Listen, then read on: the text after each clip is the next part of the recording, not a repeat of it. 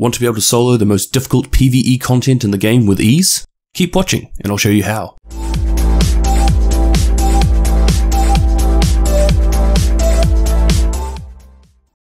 Global Event 3 brought us 4 new classified sets to collect, and the one I'm going to focus on today is the D3 FNC set.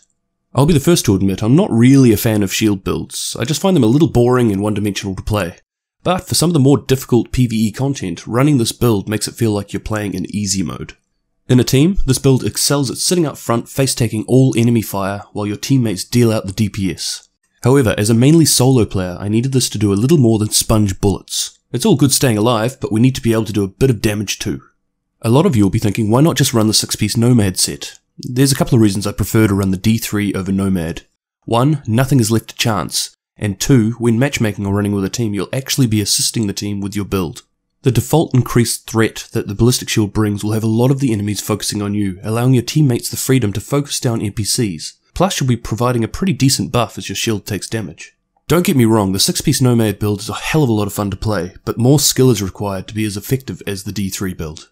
This build isn't ideal for every situation. Activities like Dragon's Nest and Warren Gate are a good example of this. The build's lack of range and mobility does have it sitting as one of the more boring styles of play, but if you're struggling to compete with tough NPCs or your aim just isn't on point, you won't be disappointed with what you can achieve. I've found this build particularly strong in Resistance, where I've carried entire teams through the more difficult waves, though admittedly it does fall a bit short when it comes to the timed boss waves. Not because it can't take down the bosses, more that it's a little slow to take them out before the timer expires. So it's best complemented by 1 or 2 DPS builds. As per usual, I'll be keeping this video as short and concise as possible. If you have any further questions, please just leave a comment in the section below. At the end of this video, I've included a cheat sheet that sums up this build and everything discussed here. Firstly, we want to focus on staying alive.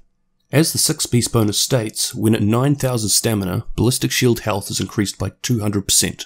With this, the shield itself will have a minimum of 1.7 million health. But this and the 9,000 stamina alone won't be enough. Even with another million shield health, you'll often find yourself being flanked by NPCs or under heavy fire in legendary missions, for example. So we still need to focus on character and shield healing. With that in mind, let's move on to the gear and mods.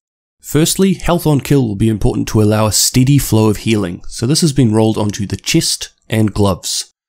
The maximum you can get on these two pieces combined is only 10%, but we'll be focusing on this more a little later on.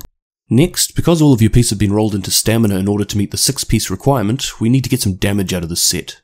Damage to elites has been rolled onto the mask and knee pads, and enemy armor damage on the chest, mask, knee pads, and gloves.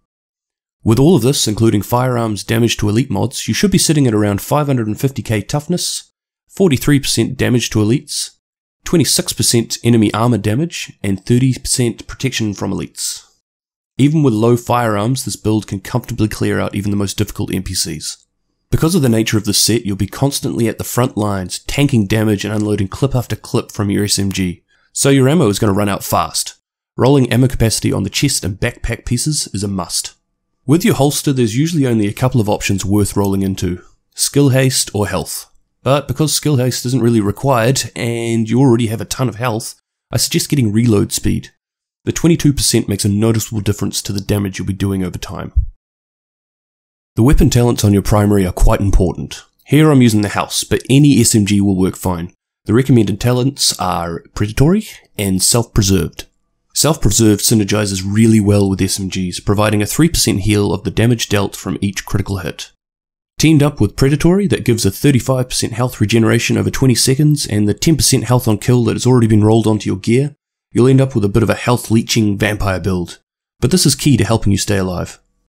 The secondary weapon really isn't too important. You'll only be using this if your shield happens to go down or you need some range. For this reason, I'd recommend equipping some sort of marksman rifle. As far as the skills go, the ballistic shield is a given, but with your second skill you may want to mix this up depending on the mission. You don't need a heal, because as long as you're getting kills you'll be at maximum life anyway, and your skill power is so low that most of the skills won't be very effective. I recommend running either Defib for quick teammate revives or Overdose to top up your shield health, as any overhealing you receive is instead applied to the ballistic shield. The recommended talents are Critical Save, because if you need to use a medkit with this build you're probably in trouble, so the 20% damage resistance will help. Combat Medic, so you can repair your shield if needed. And One is None, to help reduce the amount of ammo you'll be going through. An optional talent is Precision, to provide a little more damage.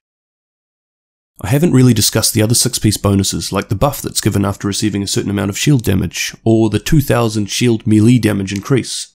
Not because they aren't good, but because they really don't define the build in my opinion.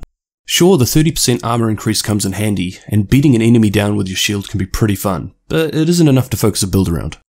Anyway, give this build a go and let me know what you think. It isn't the most exciting playstyle, but it will certainly help you out if you're a struggling solo player, particularly if you're on console.